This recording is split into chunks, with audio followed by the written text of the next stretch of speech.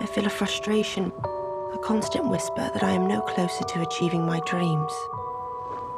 Who is that? That's Shelley. Beautiful, isn't he? Just how old are you then? Old enough to know why you are asking.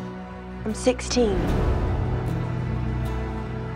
When I met you, I felt alive. Come away with me. Are you really involved with that whoremonger? I have a fire in my soul, and I will no longer allow you or anyone else to contain it. Who amongst you has ever wondered if the dead could return to life? Is that really possible? Reanimation? We've been invited to Geneva by Lord Byron. Would you like to join me in the parlour, Miss Godwin? I have no quarrel with you becoming lovers. Do you wish to be with someone else? I no longer see the world and its works as they before appeared to me, and men appear to me as monsters. We are each to write a ghost story. It's a competition. The woman is not intelligent enough to form ideas of her own. What's wrong with you?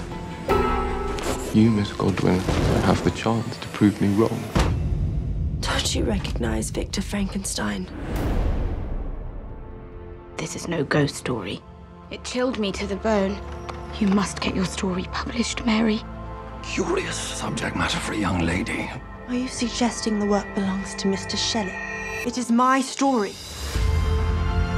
And you dare question a woman's ability to experience loss,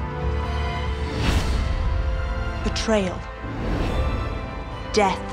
If I had not learned to fight through the anguish, I would not have found this voice. My choice has made me who I am, and I regret.